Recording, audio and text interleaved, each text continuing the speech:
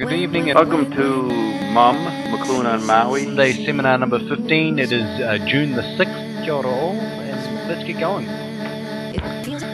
I was just looking at an interview with the guy who wrote that book, the newspaper series, Too Big to Fail. I guess, yeah, it's a book. He was saying that the incompetence of AIG and the Lehman Brothers was phenomenal, that he found out as he interviewed the characters involved. And that very incompetence was exactly what McLuhan was saying when he came in '66. We're going to bury this village, we're going to bury the centralized control from New York City, and we can decentralize around the whole planet and develop a more comprehensive economy. He's also said, in the meantime, there will be a boom in the stock market. As I was going to say, I think all of this stuff is unfortunately five steps forward, 3 steps backwards, and it can be quite painful. Oh, that's the tetrad. That's the tetrad. 5 steps forward, 3 steps back. Think of the tetrad that way. Because you retrieve things that blind people to what's going on, but it seems important what they retrieve because it resonates with what actually is going on. No, I've never saw that before. That's a good thing. 3 steps forward, 2 steps back. That's the tetrad. McLuhan would not say it's right or wrong. He'd say there's services to the new wealth and disservices. It's interesting, he said that the reason New York collapsed in the 20s is the radio environment created so much new wealth that the accounting books couldn't measure it. They couldn't take this free information that was available to people for pennies.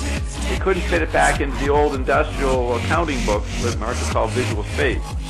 And so then one could say it happened again. Yes, I call it the Enron factor, where there's so much wealth being created that the books can't measure it. So Enron had to pretend that they were involved with money. So they were given loans, and they were allowed to declare those loans as profit. That's the sleight of hand, or the handkerchief in the play Othello. It's the visual piece of meat that distracts the dog by the burglar. So Wall Street can keep going as long as people, and many cultures now are adopting private individual space as they come to America. As long as people think there's a private identity, then money and ownership can carry on. And Marshall wasn't against that. He just said, you can't stop in the Western world the private ownership of things, even though there's nothing to own anymore, as everything gets, as you say, speeded up or imploded. You can't, McLuhan said the electric environment can't be bought, sold, or stolen.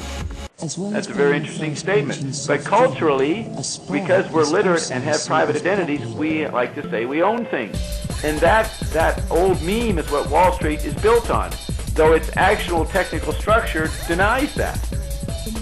And so I think that McLuhan, as an economist, that's what he meant when he said, we come to bury this village.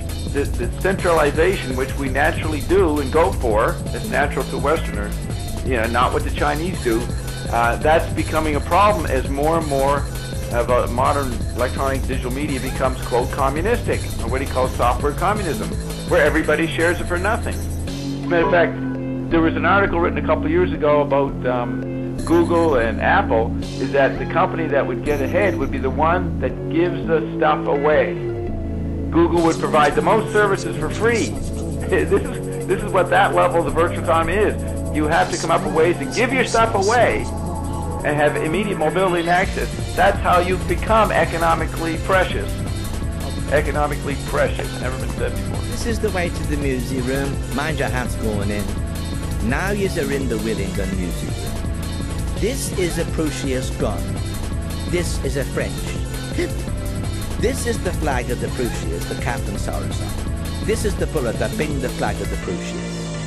This is the French that fire on the bull that banged the flag of the Prussias. Salute the cross gun, up at your pike and fall.